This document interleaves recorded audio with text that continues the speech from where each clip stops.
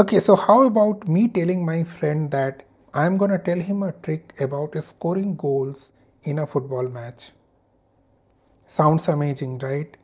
The only problem is that though my friend has never been to a football field and don't know how to play football. Weird, right? Why on earth I'm gonna tell this to my friend?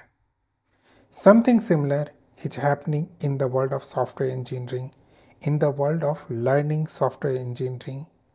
I'm not creating this video to intimidate anyone. The only intention behind this video is to make sure that the programmers, the real programmers, understand the world beyond the glamour. Object-oriented programming doesn't solve any problem. It is not a problem-solving technique. Yes, object-oriented programming is not a problem-solving technique. It's just a way of arranging things. It's an arrangement technique.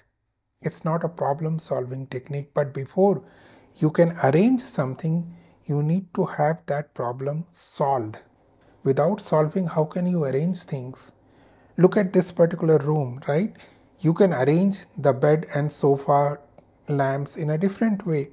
Maybe some way it's better than other way.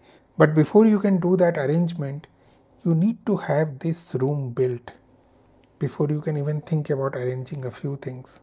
Before you are thinking about arranging your code in a different way, you need to understand how you are writing your code to solve the problem because of which you intend to write that code. And pretty much all the problems are solved by data structures and algorithms, not by object-oriented programming. So when you create data structures, you decide how you are going to store your data, how you are going to retrieve your data, what is the speed of storing and retrieval. The algorithms decide how you want to process your data to get the desired results. None of these things has any relation with how you arrange your data, whether it is object-oriented programming or procedural programming or functional programming.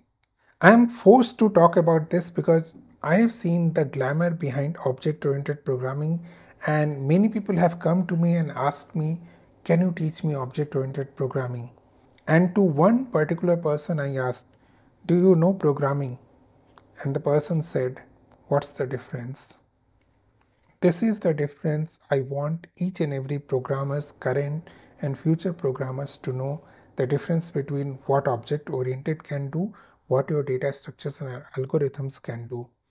You need to focus more on, gain your skills on creating your data structures and algorithms. Now, when I'm talking about data structures and algorithms, I'm not talking about the well-known tree data structure or sorting algorithms or something like that. We end up creating data structures and algorithm even when we are not actually thinking about it. Think about writing a function where you are taking things from database in one go, creating some things as static, making sure that you create a class structure to hold intermediate variables. All those things are data structures. And when you are thinking about getting the database connection only once and put hundreds of transactions and make sure that you club those transactions, those are algorithms. This is what solves your problem.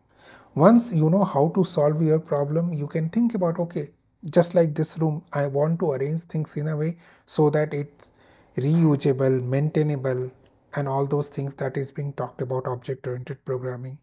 I'm not saying don't give the due respect of this particular technique of arranging the data, but this has limited impact on how you are going to solve your problem. The maintainability and reusability doesn't goes inside the code. It's your data structures and algorithms goes inside the code.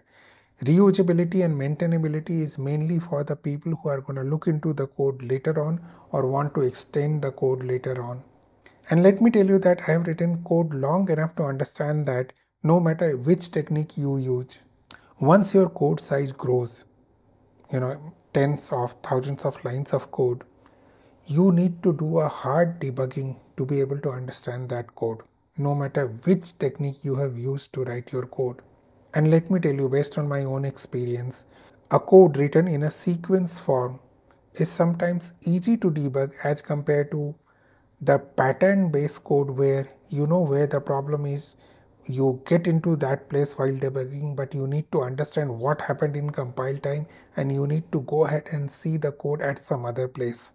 I believe you understood what I'm trying to say. So in a big code, you'll have to do hard debugging no matter how much documentation you use, how much so-called technique you use to create your code.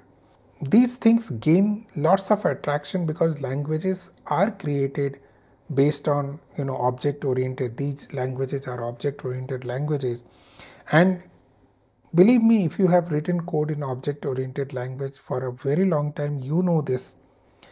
You start with a pure object oriented thing. Once you get into the problem domain, the object oriented part is slightly goes backwards, and problem solving thing, which is actually data structures and algorithms, comes in forefront. And that's why people say that you haven't written a good object oriented code, because object oriented code is not solving the problem. That's why programmers, while trying to do that, put that in a back burner and try to find an algorithm to solve the problem. Everything is good. You should know functional programming, you should know object oriented programming, you should know procedural programming.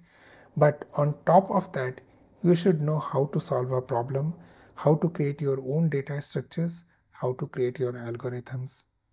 I do hope and believe that this video was useful to all of you. We will meet again, and till the next time we meet, good day, goodbye. You take care.